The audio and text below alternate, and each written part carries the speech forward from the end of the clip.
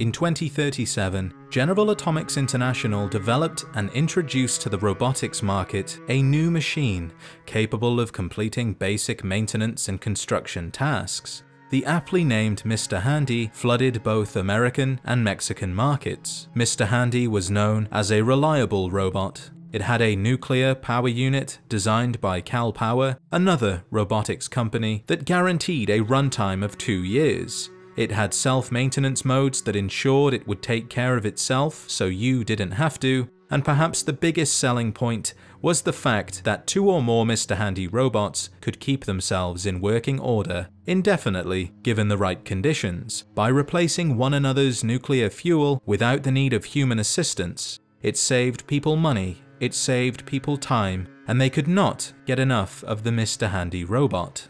Its appearance was bulky. The metallic barrel-like body houses the aforementioned nuclear unit, but it also came with several accessories, such as rechargeable power cells, an integral mechanic toolset, and a small computer brain. The one eye atop the machine houses a basic sensor. Beside that is the communicator, which allows the machine to receive voice commands and respond in what many would call a disturbing voice. How may I serve you, master? The entire head rotates 360 degrees and comes with a spotlight for seeing in low light conditions. On either side of the body, 2 pods house the necessary ducted fans that allow the robot to hover in place. Finally, 6 arms containing motors and manipulators are mounted beneath the body. Each arm is capable of acting independently and are able to complete an array of tasks, from lifting heavy loads to cutting hair to walking the dog, and it could do it all gracefully while ensuring the safety of nearby people and property, which is essential when the robot weighs 900 pounds. You can imagine the amount of damage it could do if applied in the wrong way. And it was this hardiness and resilience that led to corporations and military services using Mr. Handy robots throughout a number of settings. The only design flaw was the limited brain power that prevented it from learning from mistakes. But other than that, it was a fine addition to any workforce, and it was built to last. Several of the machines are still operational after 200 years of service, a demonstration to General Atomics' design, and their practicality has not gone unnoticed.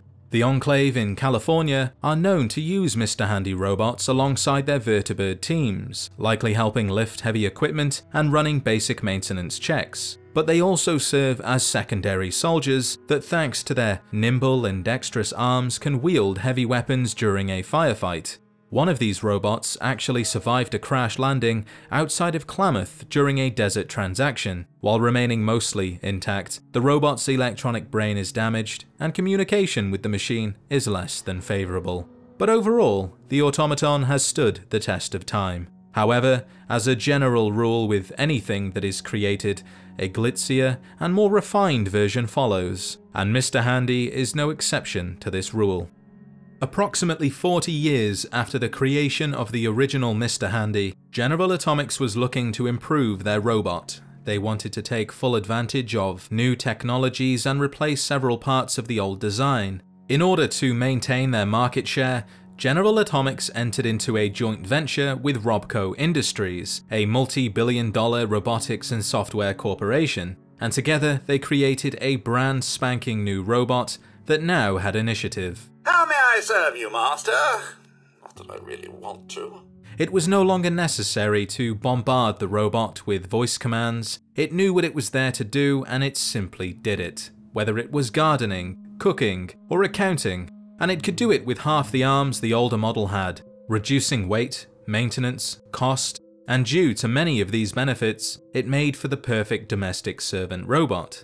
No more was the body a large barrel, instead a sphere houses the nuclear unit, beneath that a single jet-propelled thruster replaced the 2 pods it once had, making it easier for the machine to move around a home, although they can't stress enough that this shouldn't be used to barbecue food.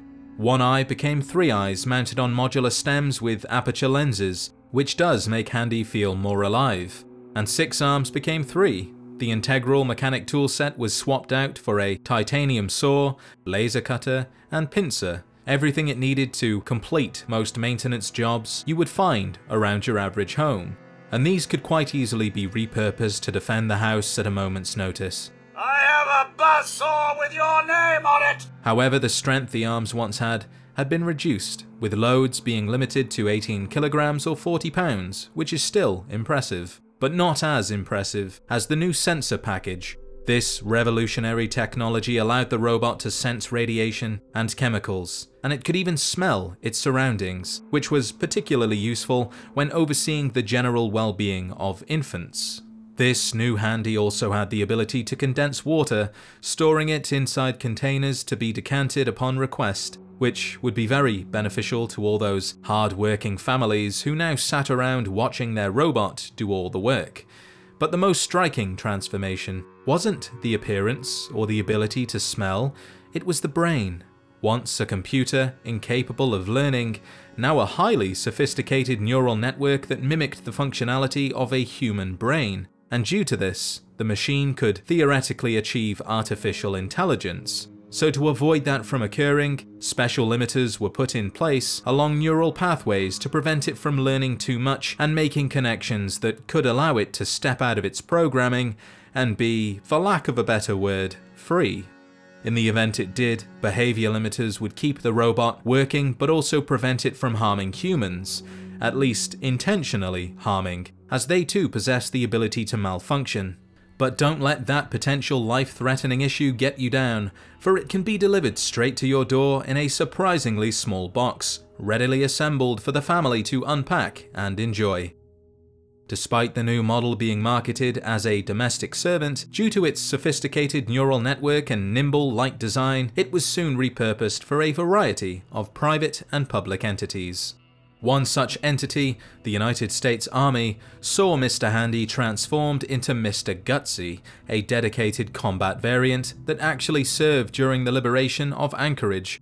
Being made for war meant its shell was heavier than Mr. Handy's. It was now made of armor plating painted combat green, although I imagine those deployed at Anchorage were winter white. The laser cutter was swapped out for a plasma caster, and the circular saw was replaced with a flamethrower, although this isn't always the case. In addition to these changes, Gutsy was also installed with dedicated military software, which gave it the ability to refuse orders, had the commander been deemed incompetent or placed under court-martial.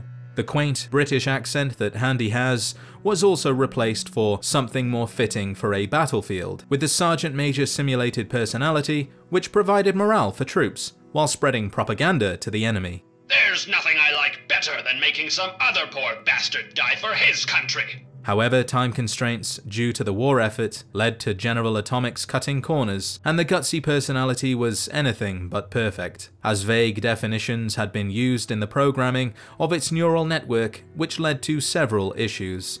One of which meant that if Gutsy was left without an order, then it would enter patrol mode, which in and of itself doesn't sound so bad, but if it came across any unauthorized personnel during one of these impromptu patrols, then it would attack with extreme violence. Yet, even with this flaw, the military accepted Gutsy and put him to work under various ranks depending on their intended use, which doesn't necessarily have to be for combat. They can also be repurposed into specialized combat medics. A good example of this is Sawbones at the Citadel, although he has undergone an unintended transformation after a generator overloaded and shorted the limiters placed along his neural pathways, allowing Sawbones to step out of his programming and continue to learn. But the behavior limiters prevent him from directly harming humans and force him to continue working. He is self-aware, but no one listens to him. In his words, he is perfectly cognizant, but incapable of independent action, which has driven him mad. The only pleasure he experiences is poetry, and the minimal amount of pain he inflicts while repairing humans, and if asked, he would much rather stay this way. Complete freedom is out of the question, but to be repaired would remove what little joy his life has, and for him,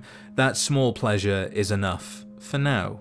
As for medical entities, the Mr. Handy has been altered into one of two roles, either a Mr. Orderly or a Miss Nanny. Now, a Mr. Orderly is for all intents and purposes still a Mr. Handy. They have simply been repainted with white, blue and red paint, which protects them against the corrosive materials they handle. No longer do they brandish tools or weapons, instead just 3 pincers, and that's about it. Miss Nanny, on the other hand, is considered to be the female equivalent of Mr. Handy. They have female voices, adopting a more motherly tone, sometimes French, sometimes English, and this is by design, as Miss Nanny robots were used to care for and raise newborns, a daunting and draining experience for most people. However, Miss Nanny is well suited for the job, having specialized programming that allows her to identify dangers within a room and then childproof that room, as well as interpret a child's crying and then feed, change, or do whatever else was needed to make them happy. She can also educate children of all ages, and if needed, disciplinary was also an option for those particularly troublesome teenagers, initiating corporal punishment with parental approval, of course. And the variants don't stop there. Mr. Handy has been put to work growing crops as Mr. Farmhand and dressed up for corporate branding as Mr. Frothy, which is a name I really don't appreciate. And that brings us to the final variant, Mr. Torturer. This gruesome automaton was an experimental model created by the Appalachian branch of Robco for the US Army, but instead of circular saws and laser cutters, they were equipped with whatever they needed to overcome the subject's pain threshold during what was known as improved interrogation, which is essentially torture, meaning their behavior limiters have been removed, enabling them to intentionally harm humans, although we have yet to see one for ourselves. As you can see, Mr. Handy is an incredibly versatile automaton, applied to numerous fields for their robustness, meticulousness, and nimbleness. If not for the Great War, a new version would have no doubt left the factory floor, and at one point in time, there were rumours that the 3rd generation Mr. Handy was going to receive a 4th arm. So who knows what the next model would have looked like, and the things it would have done, but you can bet your last cap that it would have done them well. What is it now, sir? Be sure to show your support by liking the video and subscribing if you haven't already for more Fallout content. If there's anything you would like to see in a later video, leave a comment and I'll see what I can do. With that said, thank you as always for watching, and I'll see you in the next adventure.